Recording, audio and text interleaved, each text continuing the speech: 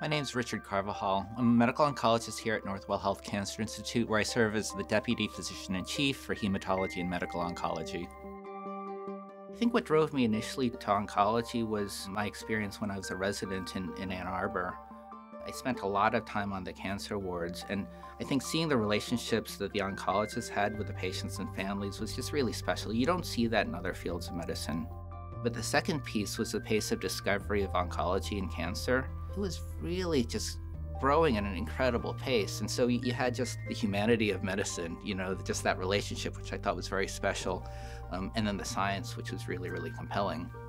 What I really wanted to do was make sure that we could use that science and create better therapies. My work is focused on developing the next generation of cancer therapies. And so a lot of what I do are what we call these early phase clinical trials.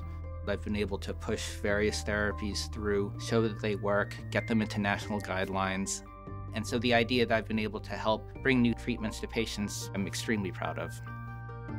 My role here at Northwell is really to oversee the entire cancer and hematology program across the system.